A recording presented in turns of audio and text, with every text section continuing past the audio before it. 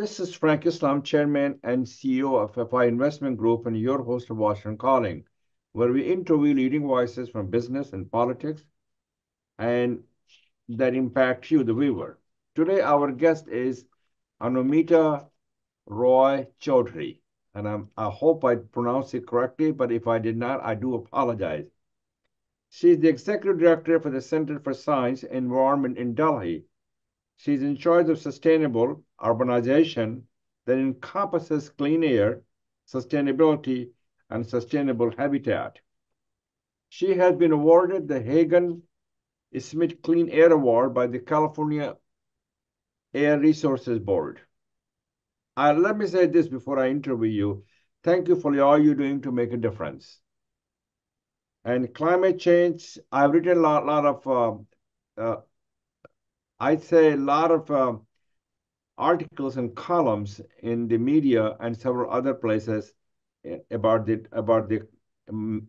climate change, which is a critical race that we need to win. It should be high priority, as I view climate change as a major threat to our economy, to who we are, to our health. So thank you for coming to the show, and let's get started. So Anumita, you are known to be a leading advocate in the developing world for clean air to breathe. What made you take up this unique campaign in the first place, and how does the clean air affect our economy and our health? It's all your turn. Frank, you're so right. And I'm so happy you've asked me that question, because often people ask me that how did the Right to Clean Air campaign at the Center for Science and Environment start? And I always say sheer accident. It did not happen by design.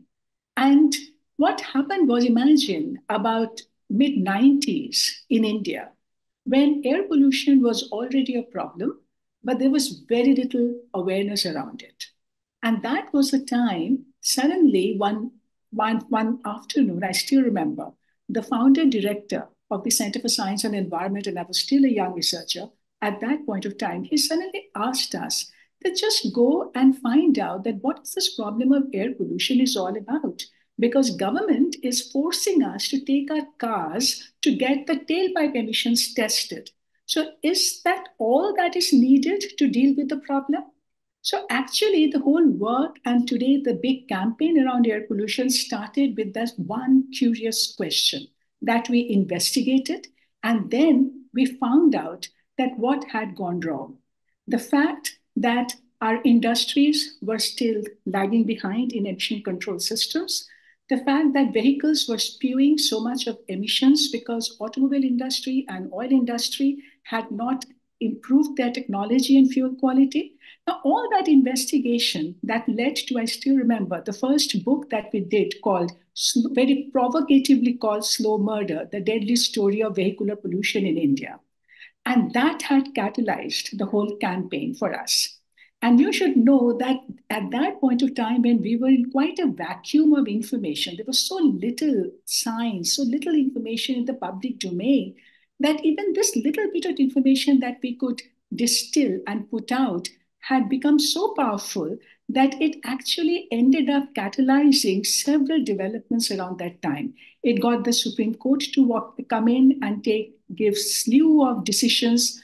Government came up with white paper on air pollution, and that set a momentum going. And for us, it was no turning back from there. That's very well said. So is there anything in India like EPA is in the United States? So we do have our own EPA. Okay. So there's a Central Pollution Control Board. Yes. As we understand, you are an executive director of the Center for Science and Environment in Delhi. Please tell our global viewer, and we got a lot of viewers, your organization is work, and how do you sustain yourself, and what does this center do?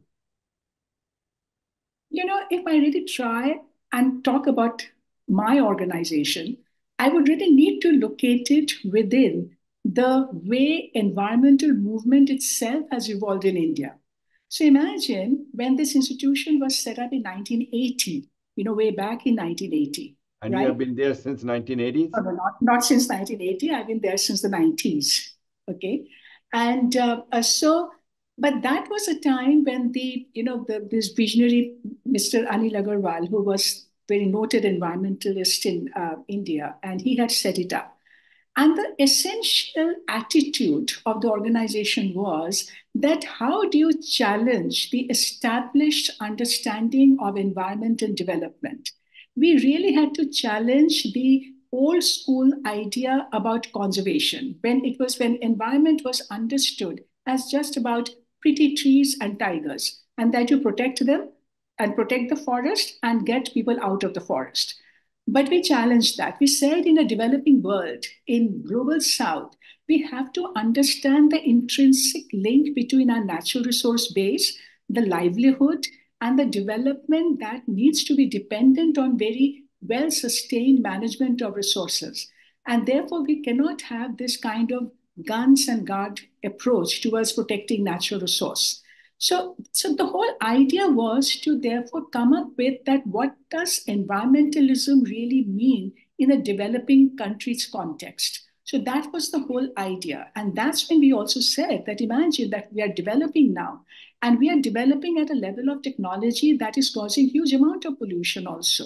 And yet we need to be preventive, we need to be precautionary. Our growth should not add to the pollution. We need to leapfrog and we have to find a unique way of progressing because we have to be different from the global north because in US or Europe you actually had 40 to 50 years to clean up everything, right, That and is do true. That do is your work true. incrementally, but we have to do it as if the deadline is yesterday. Yeah, that's a good way to put it. You're working with Indian and African City to help shape the roadmap for clean air action plans.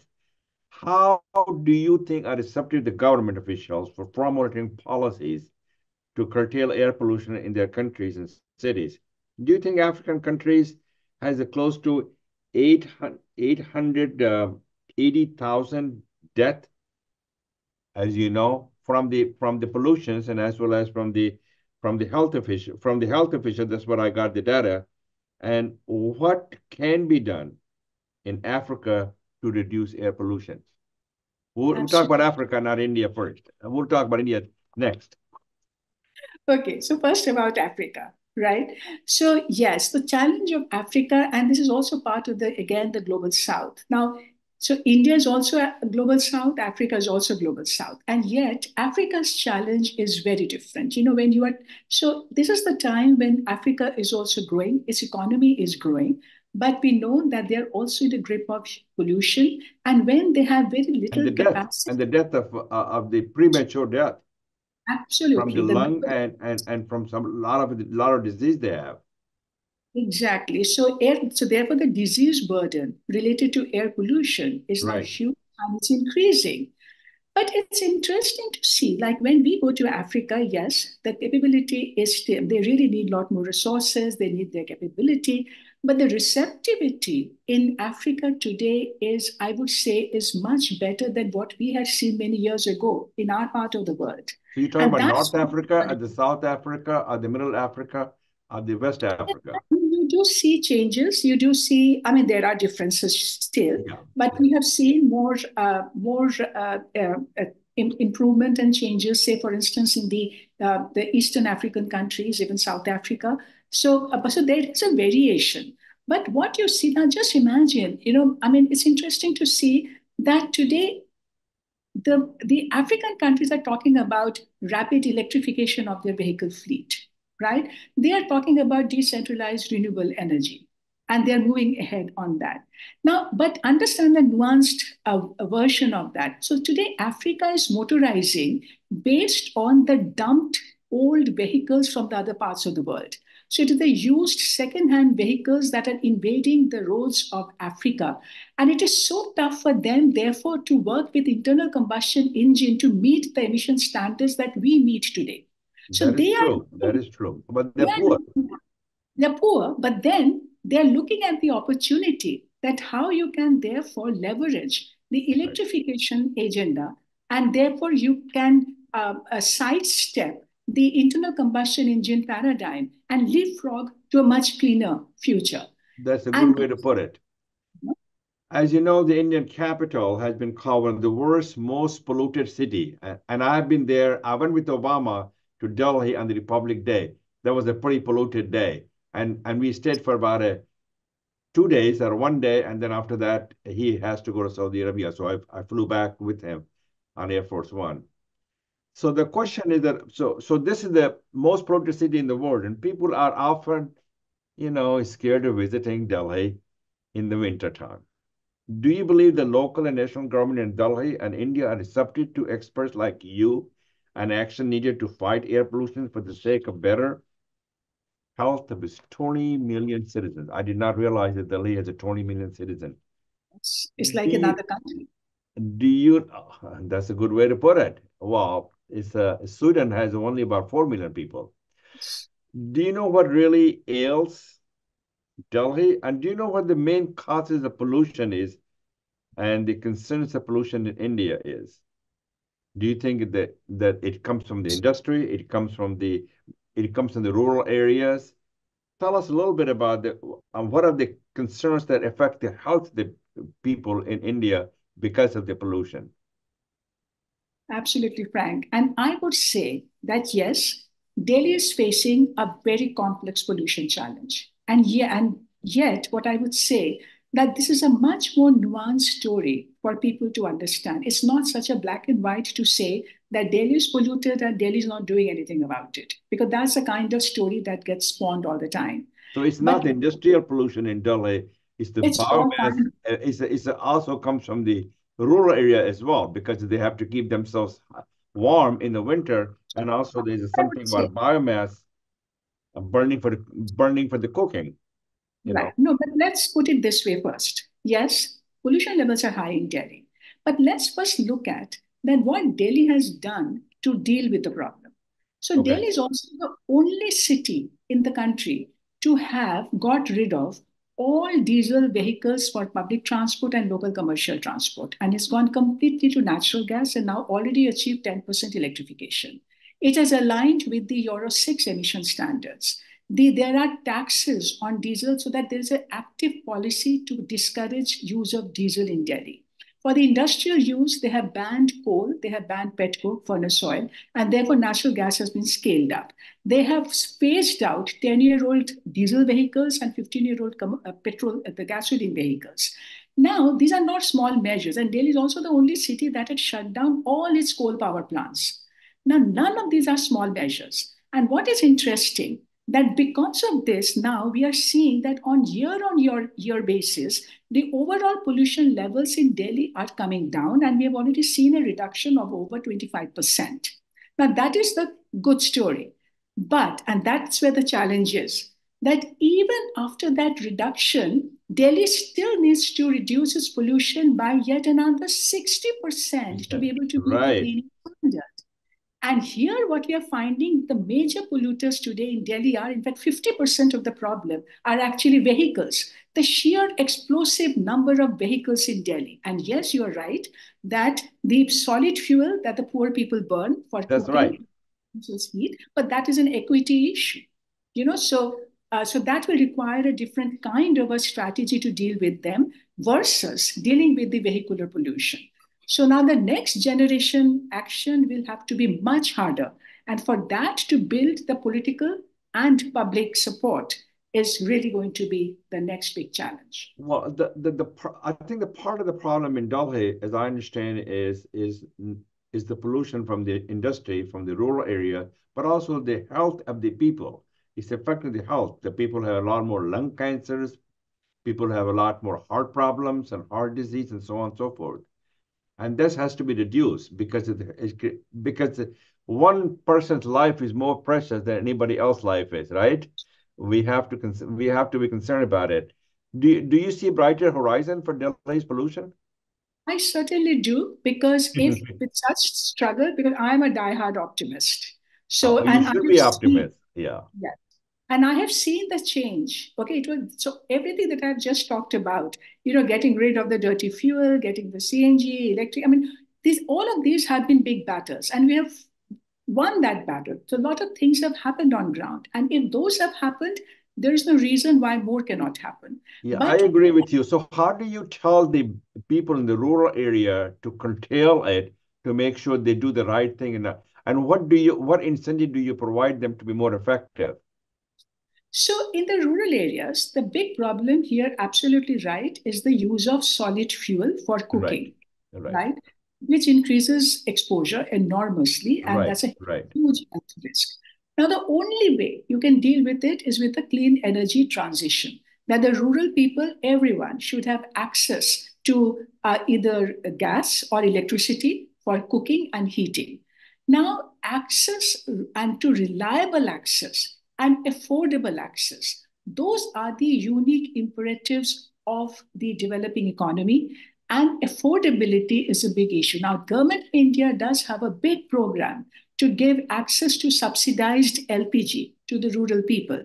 But we have to understand that in India, poverty is of different levels. There are people who cannot also afford the subsidized That's a LPG. good way to put it. So And there we are have, people who are rich also, very, very rich.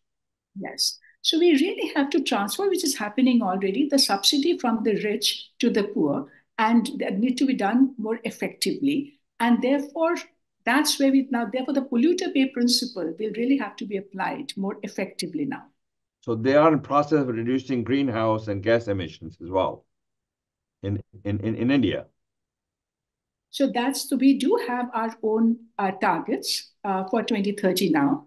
So as you know, that India has set its own target about reducing the energy intensity of its economy by 45% by 2030. It is talking about reducing 1 billion ton of carbon. It has set a target of 50% of its energy from renewable sources. So we just have to be now on track and achieve that. Well, I hope they do achieve it. So you see a brighter horizon for them. I certainly do, because try and understand the advantage that countries like India have. So, because most of our development is in the future, and therefore we have a choice to make. And if we make the right choices now, then we can prevent huge amount of pollution in the That's a future. good way to put it. Is there anything that Indian cities can learn from American cities? Yes, absolutely. So, in We fact, had we the have. same problem back in 60s in our country as well. No, but where the good lesson is from the US approach of dealing with the issue is the power of regulation. Right. That's what we've seen in the US. And law and You know, order. the way the regulations have been crafted for pollution control with very strong compliance framework, monitoring and measurable methods, right, and setting clear targets, making your funding performance linked.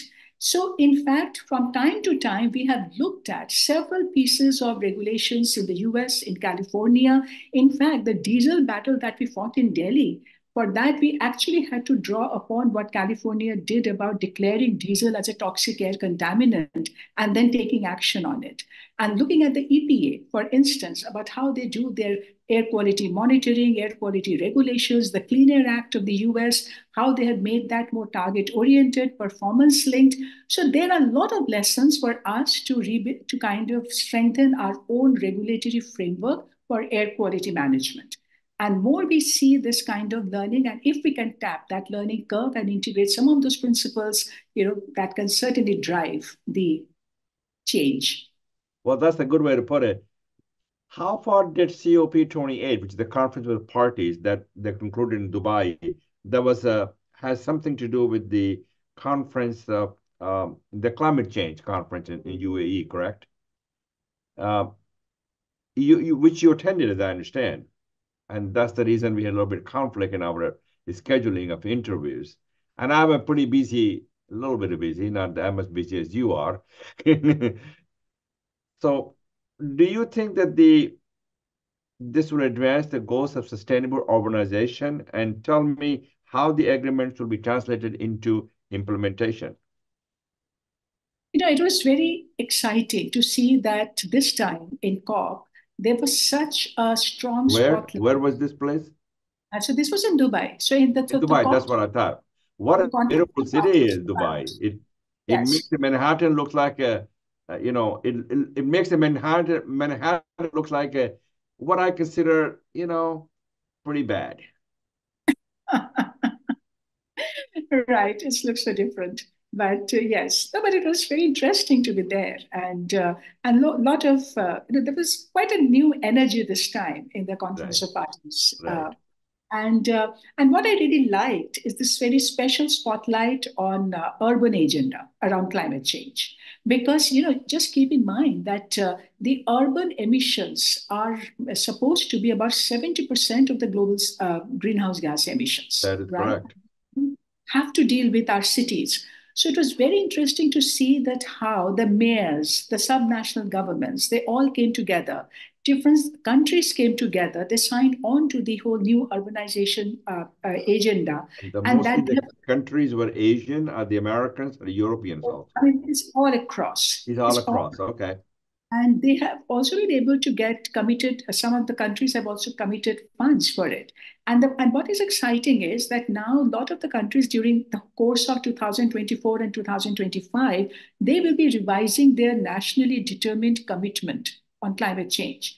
And with this new urban agenda, if that gets integrated, and especially their mitigation plan, which will now be debated in the next COP, and if you And look at when the the text of it, next COP so will occur where and when? so it's in the Azerbaijan. I think that's where they are planning. Azerbaijan. Okay. Yeah. I know what So, it is. so therefore, what they are saying is, but the point is this: already the whole urban agenda issues have got integrated with the text of mitigation. So if we can bring that in our national planning process, it can really drive the change. And it is talking about how we need sustainable urbanization, sustainable mobility, how people travel and commute in the cities, how we do thermal comfort in our buildings to reduce air conditioning, how do we have heat action plans for cities. So that will really help to reduce and mitigate the urban emissions, keeping in mind that cities are both victim of climate change, all the extreme weather events, and they're also contributor to climate change. Yes, they do. They do. You're absolutely right. Is there anything else that you want to talk about before I close the conversation? I just want to say that, it doesn't help to just talk about the doomsday. We have to look at the opportunities for change. And I That's a good feel way to do that. That's a very in a well said. in a developing country like India, the opportunities, just look at it. Even when we are saying that the vehicle numbers are exploding, motorization is taking over, but yet the majority of Indians are still walking, cycling, and using public transport. That is a true statement. So if And they're we poor. And invest they're in very them, poor. yes. So if we can invest in them, just imagine that we build on our own strength. And that is what we really want to showcase the world. Technology solution exists, policy solution exists, but I think the time has also now come for the mindset change for people to bring change in their behavior, in their consumption, and reduce the overall intensity, the emission and the energy intensity of the choices that we make and the roadmap that we really want to take forward. So opportunity exists. Now, how we leverage that, how do we give a direction to that, and have the leapfrog principle? We cannot be incremental about the change anymore. So that needs to be enabled. Do you have a lot of faith in the government that they can make it happen? I'm sure it's never about us and them. I believe that if you're able to change the practice and the public opinion, the politics responds. Okay. Well, thank you very much, Anumita, for coming to our show. And this is Frank Islam wishing you a great week. And thank you for watching.